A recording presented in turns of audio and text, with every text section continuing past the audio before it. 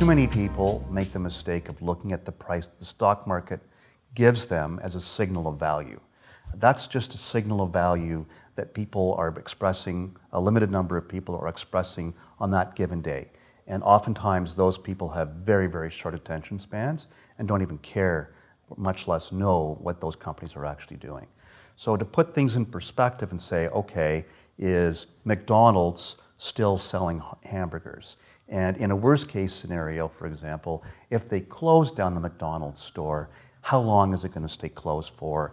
It's obviously a hit to McDonald's profitability in the short term, but what's it going to look like in 2 or 3 years' time? So I think people have to start thinking and looking at these prices and the values that are existing and say at one point, okay, at what point are people going to start buying hamburgers again? And McDonald's is the leading fast food chain in the world, and it's going to be just fine. It's trading at this valuation, it's paying me this much of a dividend, and within 6 months, they'll be selling the same number of hamburgers and probably more as the population grows over time.